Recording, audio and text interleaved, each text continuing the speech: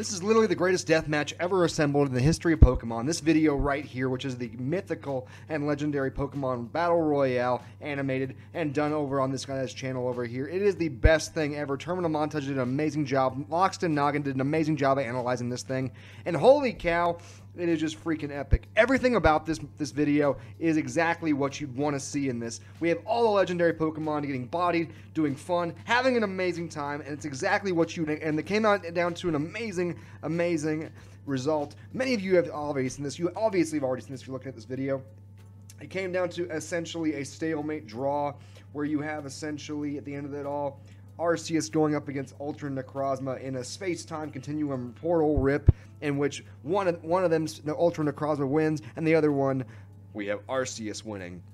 If you haven't watched this video, please, I hope I haven't spoiled it for anyone, but if you have, I'm sorry, I'm a terrible person, because I am a terrible person, because I am a terrible person, because I am a terrible person. I'm seriously a terrible person. When in all honesty, this video was so amazing and had everything going for it, everything right about it, except for one thing that many people have been asking, or at least been talking about, and simply the question is Mega Evolution.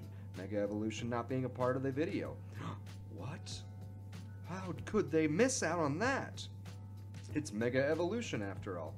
For those of you guys who don't remember, Mega Evolution is obviously going to be the opportunity where Pokemon can basically evolve past their normal final evolution state temporarily in battle. Kind of like going Super Saiyan in Dragon Ball Z. Certain Pokemon have this ability, and it's one of those that's very, very, very, very cool to have.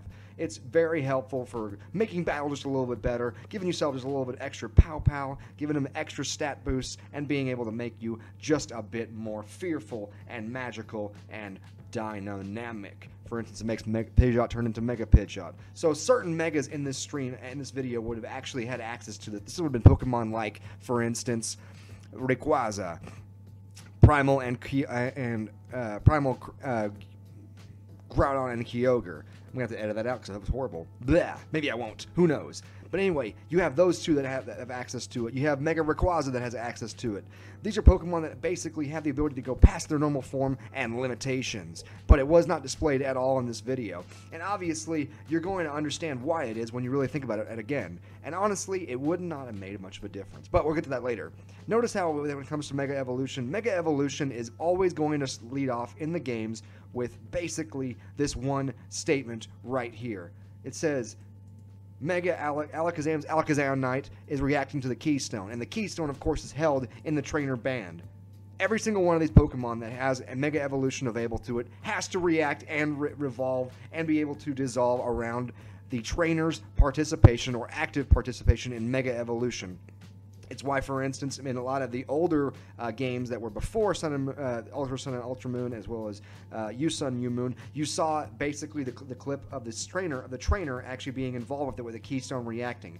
Every single one of the Pokemon that does have experience a mid-battle form change does have to revolve around that and does have to experience that in order to be able to do so. In order to be able to Mega Evolve, they have to be able to do that, right?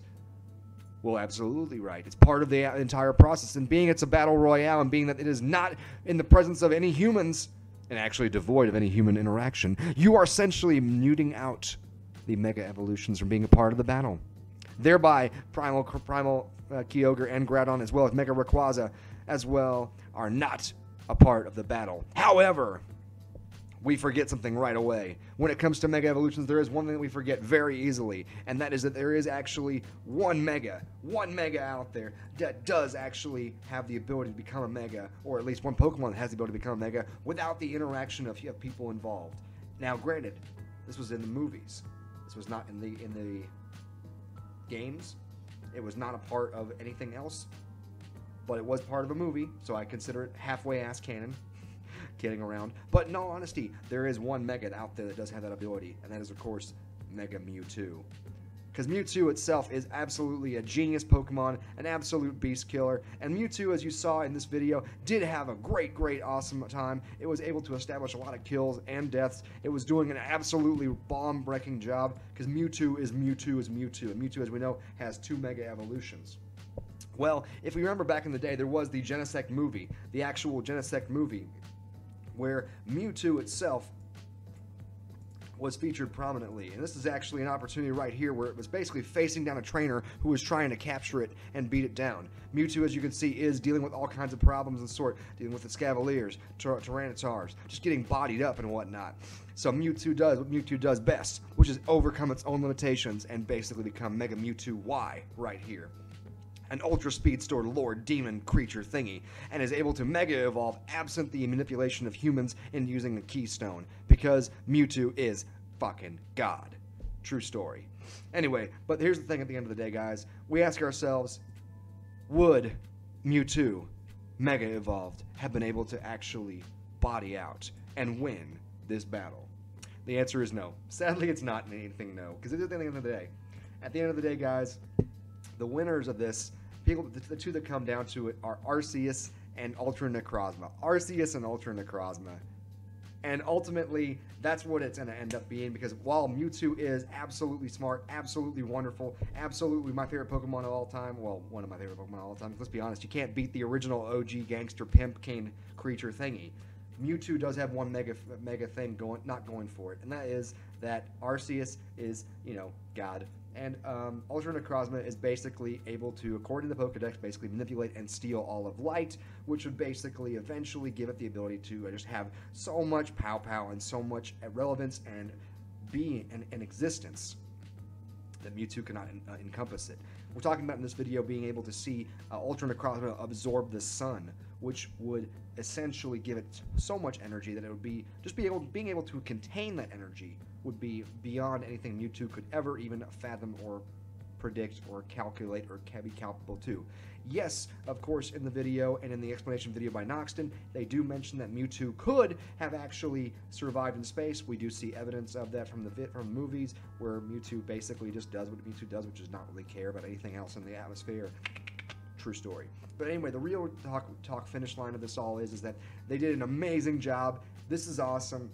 And while Mega Evolution was not involved in this, because obviously there was no human interaction and only one Mega Evolution of a Legendary has ever shown any kind of evidence of not needing human manipulation to be able to become its ultimate form, at least as far as canon goes, we still have to basically base it on the end result, which is basically this: that none of the Megas that could have appeared had the ability to beat down and deal with Arceus, or Ultra Necrozma, or Palkia, or Dialga, or even Giratina. All of the legendaries from Generation 4 being the embodiment of space, time, hell, and also God itself, are just too OP in the G. And also then beyond that, you also have, of course, Ultra Necrozma, which they made absolutely gorgeous in all kinds of ways, shapes, form, and fashion. And because of that, you really can't look at Mega Evolution and go, yeah, they left something out in there. Because they really didn't.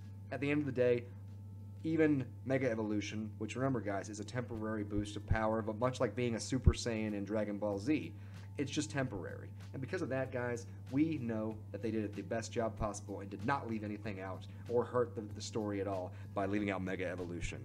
Thank you guys. I hope this was an awesome video. I enjoyed this video so very much, the actual movie itself, that it was enjoyed. Please go show Loxton's video love. Please go show that legendary video some love again, because it's freaking awesome.